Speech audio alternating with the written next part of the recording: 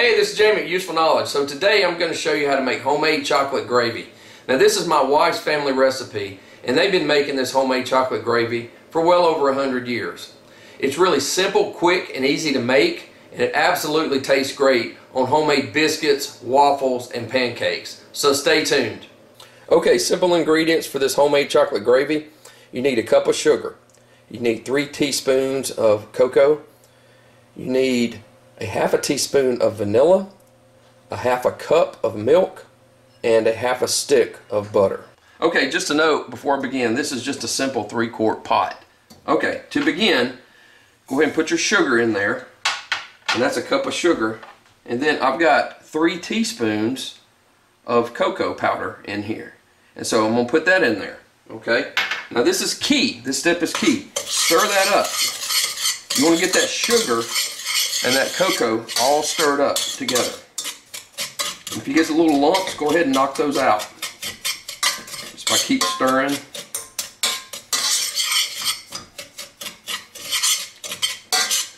And if you wanted to, you could use a whisk on this, but you don't really need to.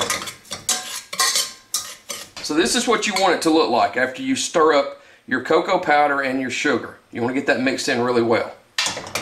Okay, that's really easy to do. So the next step, pour in your milk. And that's a half a cup of milk. And then we're going to put in our butter.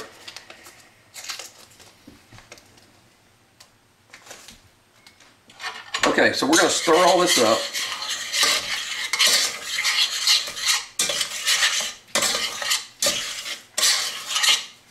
And we're going to turn it on. We're going to turn this on to medium until this butter gets melted. And just a note, while this is heating up, you can definitely stir this if you'd like while that butter's melting. And our butter just got done melting.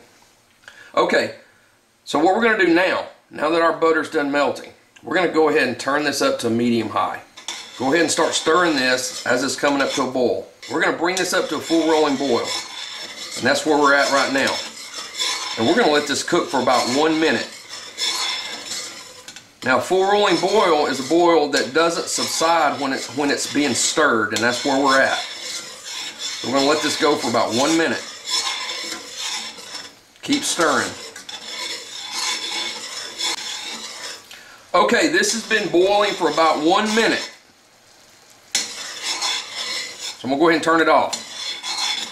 So now what we want to do, while this is cooling down, we want to add a half a teaspoon of vanilla extract. Now this is my homemade vanilla extract. There is a video out on that, so I'm going to add a half a teaspoon to it. And that vanilla really does help the flavor. You don't have to put it in there, but it really does make that chocolate gravy taste great. Okay, and as this cools down, it's going to thicken up. We're just going to let it cool down for a little while before we put it on our biscuits. Okay, so what I want to show you, this is cooling down. It's still kind of warm. I want to show you how thick this gets. It's really nice. And you only have to boil it for 1 minute. And it's ready to go.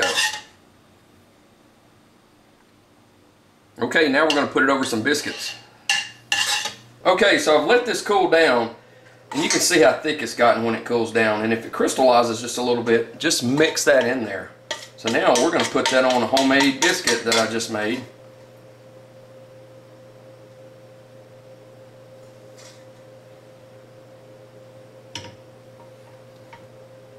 And there you go. We hope you gained some useful knowledge on how easy it is to make homemade chocolate gravy. And this is from a 100-year-old recipe. Thanks for watching.